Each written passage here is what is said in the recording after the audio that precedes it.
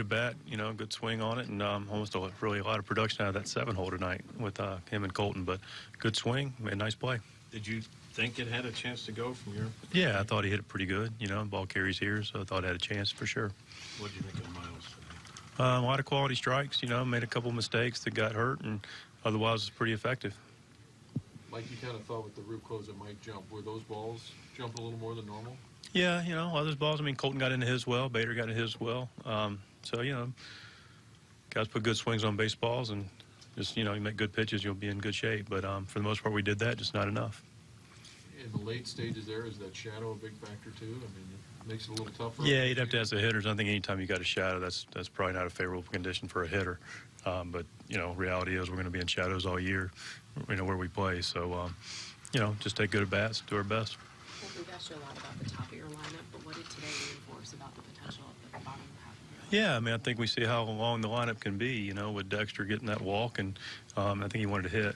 But, yeah, he got that walk, and then Colton did damage, and, of course, Harry had, a couple big at-bats, and, we've got some damage we can do in the 9-hole when we need to hit for a pitcher. So we got a long lineup and just proved it today. What did you sense from their starting pitcher? What was he doing to keep your top guys from producing? I think early on he just changed his speeds, and he was able to locate his slider a little bit, made some quality pitches, and, he was moving the ball around a little bit, and his created some timing issues a little bit. But good game plan, good swings, good ball game. Just came up short.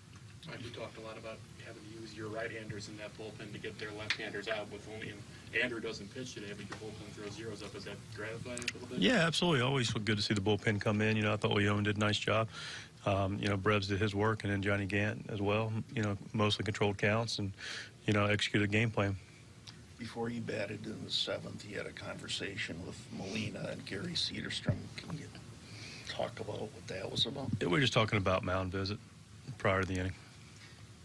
Mike, it just seemed like a well-played game all the way around. Is this kind of a good example or indication of what a dogfight this division could become? Yeah, Mark, I think that's a good example of how we're going to play our game.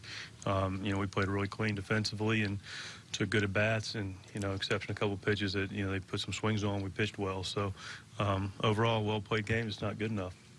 Goldschmidt, first game, got a couple strikeouts, but he got that walk and then was able to tag up and go to third. What do you take away from him? Yeah, it's just good to have him in there, good to see him out there. It's nice to have him on the field, at first base, see him over there, and it just settles everything down. And then obviously you look to see him up, being a presence in the lineup. And a couple close pitches didn't go his way today, but, it's great to have him on the club, I can tell you that.